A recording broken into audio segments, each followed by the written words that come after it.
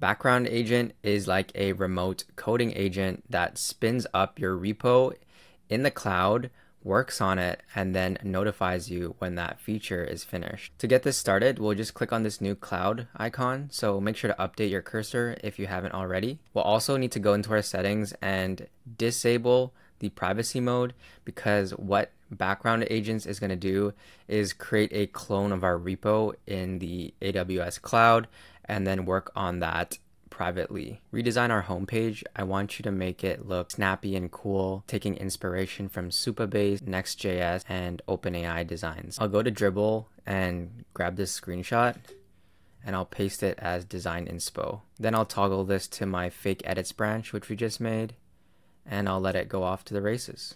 At any time, we can hit this button and see exactly what's going on. And we can see that it's going to create this Ubuntu image in an AWS instance. It's going to clone our repo. It's going to install all the packages that it needs to run our environment, and we'll let this go off on its own. All right, at any point in time, we can click on the cloud icon to reopen our background agent, and we can spin as many of these up as we want. But just be aware that this is going to use more credits, especially when you use these max models.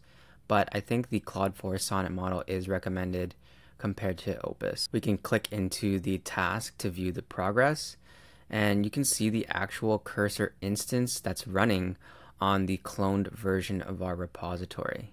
We can see here on the left all the files that it's already updated, and we can see here in our cursor chat that it's already ran 62 messages. It looks like it was running into some issues with the development server, with some dependencies not being installed, and it went ahead and installed them, tried rerunning the server, and it kind of got stuck in a loop here. It created a simple HTML preview for us as well, and then finally it looks like after about 60 messages, it's created a bunch of new components and finished the new homepage.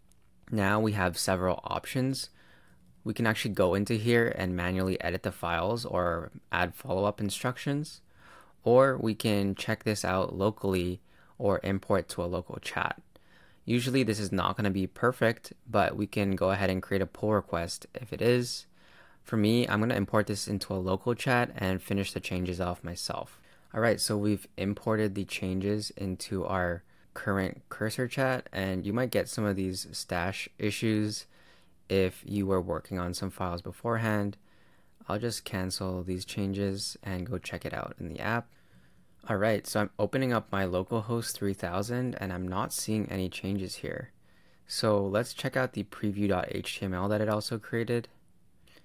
Wow, so that is pretty crazy for a landing page. It's created these hues, and wow, that's really good. But we can see the chat preview here is working and it looks really good.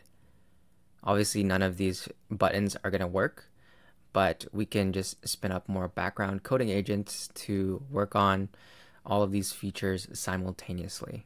This seems to be using usage-based requests, so that background agent actually used $5, and that's probably because I was using the Opus model instead of the recommended Sonnet models.